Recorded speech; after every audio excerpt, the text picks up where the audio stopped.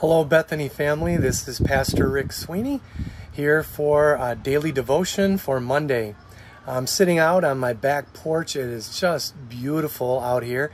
It's great to have a chance to enjoy God's creation. I hope you had a great weekend and enjoyed the beautiful weather that we had. Since the weather turned, one thing that I've been doing that I really have enjoyed is I've been taking 3-mile walks every day, and I take it down in Big Creek Parkway. It's just a chance to get outside, to enjoy nature, to get a little bit of cardio in. I do walking and I also jog a little bit, so it's kind of 50-50 as I do that 3 miles each day, and it's really refreshing. And what I thought I'd do for today's devotion is in part take you on a little bit of my trip so that you can see what that's like. So enjoy. Creek Parkway. You can see that there's a lot of mud. It's a rough trail. There's dirt, there's stones. It's very easy to get dirty. My shoes often get very dirty. Yet you can still see the path clearly and follow it without much problem, other than the fact that it's a little rough and unsteady. As I continue along the path, you see that I come to a crossroads, right, to an intersection where I have to make a choice. I could go to the right and cross the street and take another path. I could go here to the left and work my way to a picnic area, or I can just continue straight, which is what I do. And as I head along the path, you see that I get into a darker area, a shady area. And as I walk through that shady area, there's a lot of rocks here. It's the rockiest part of my walk. To the left, there are a lot of trees. It's a very wooded area, and a lot of times I see deer in there. And as you know, that can be kind of dangerous, especially during special times of the year. We've had a lot of deer attacking people now due to babies being born just recently. So it's a very interesting part of my walk. Then you can see that I leave that rough dirt path, and then I get a chance to head on to a very smooth path. It's clearly marked, and it certainly makes for good walking and for good running. I love this section of my 3-mile walk. This section that you see here is the most challenging of the 3 miles. It's uphill.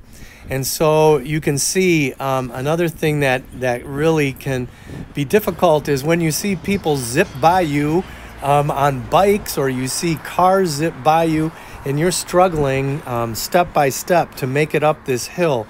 I'm just starting on the lower part of the hill, but I'll be getting to the upper part here in a second.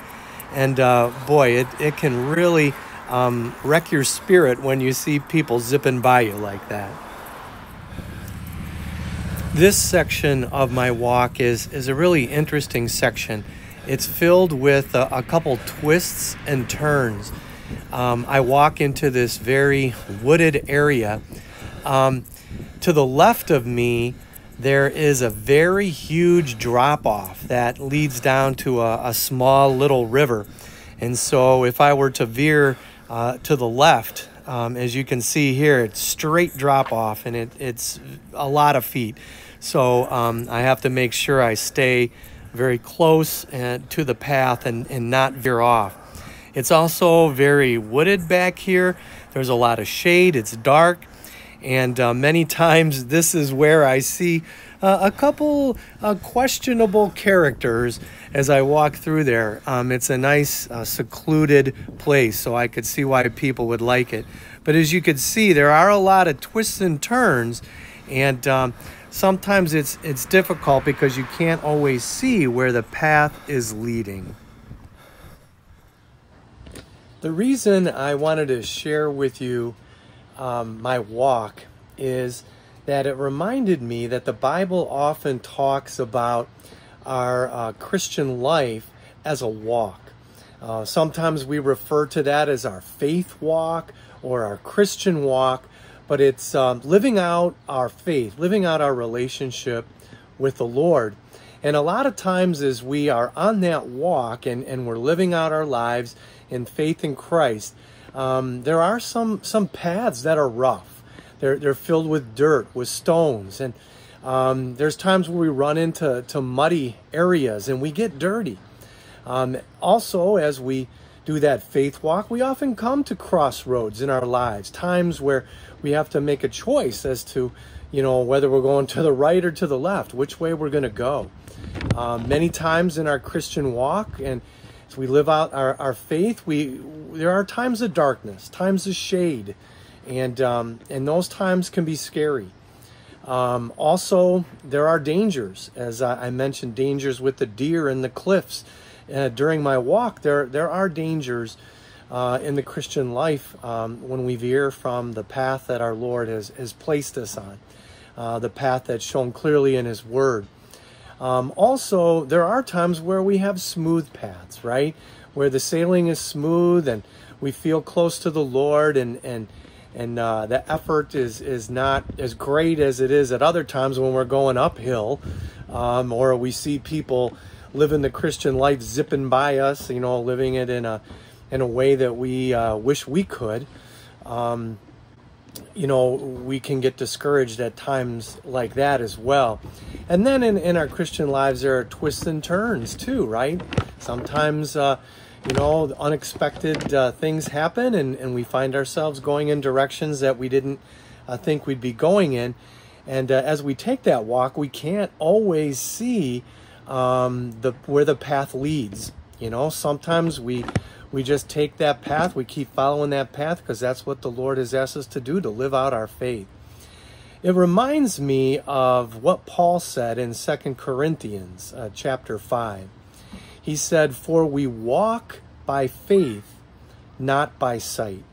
So as we go through our Christian walk, we're to do that with faith in our Lord and Savior Jesus. Faith that He loves us, faith that His death has earned for us the forgiveness we need, faith that He's with us always, that we're not alone as we take this walk, faith that nothing can separate us from His love. Sure, there are going to be dark times. There are going to be uphill battles. There are going to be dangers. There are going to be twists and turns, and we're not always going to see where that path is heading. But we know this. We see through faith the cross of our Lord and Savior Jesus.